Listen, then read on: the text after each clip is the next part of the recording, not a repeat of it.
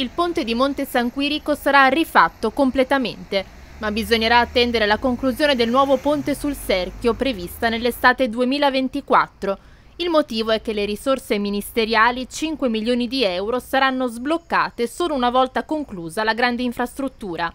Lo ha detto il presidente della provincia Lucca, il quale spiega che nel frattempo però si lavorerà alla messa in sicurezza del ponte, prima con un'asfaltatura, dopodiché saranno effettuati i lavori alla spalletta sul lato monte, contro la quale è andata a schiantarsi sabato sera un'autovettura distruggendone un tratto di 5 metri, ma servono i permessi, essendo l'area vincolata come bene pubblico.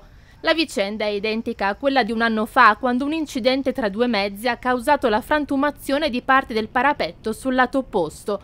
L'ente di Palazzo Ducale ha già chiesto alla sovrintendenza il via libera per procedere con i lavori alla spalletta e se la storia si ripete se ne riparla nel 2024, come è accaduto per il muretto sul lato opposto sistemato all'inizio dell'anno. Insomma, la prospettiva e i finanziamenti ci sono, ma l'iter che accompagna il rifacimento del ponte si prospetta lungo e travagliato, oltre che incomprensibile. È ancora una volta la burocrazia a complicare tutto, dal momento che si procede prima a ristrutturare il ponte per poi rifarlo. La prima buona notizia è che noi abbiamo già previsto il rifacimento degli asfalti sul ponte e questo avverrà a breve e ci permetterà anche di accelerare l'iter di ripristino della spalletta rotta.